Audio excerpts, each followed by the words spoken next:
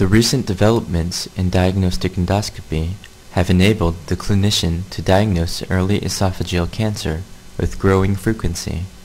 Considering the significant morbidity related to radical esophagectomy, the option of early endoscopic treatments of esophageal cancer is increasingly being considered. The advances in diagnostic endoscopy that allow us to accurately detect early esophageal cancer include magnifying endoscopy, narrowband and autofluorescence imaging, OCT, and endomicroscopy.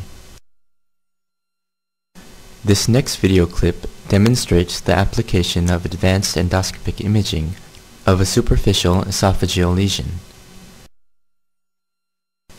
Magnifying endoscopy can magnify the mucosa up to 100-fold.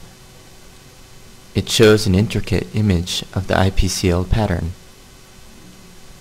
When narrowband imaging is used, the mucosal capillaries appear brown, whereas the submucosal veins appear blue. This image shows a relatively spared IPCL pattern, adjacent to an abnormal lesion. AFI clearly shows the normal mucosa in green. In contrast, the abnormal mucosa appears pink. When Lugol solution is used for chromoendoscopy, the abnormal mucosa in this patient is not stained. EST was performed on the lesion, which revealed moderately differentiated squamous cell carcinoma confined to the mucosa.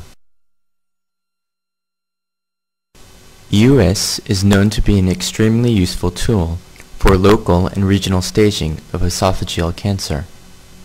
High-frequency EUS using a mini-probe is more accurate for distinguishing tumor extension into the muscularis mucosa. However, the limited depth of penetration precludes adequate assessment of nodal stage.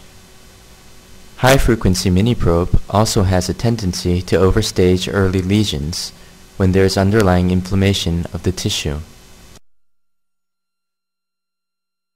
In experienced hands, EUS has been shown to be superior to CT for T and end staging of esophageal cancer.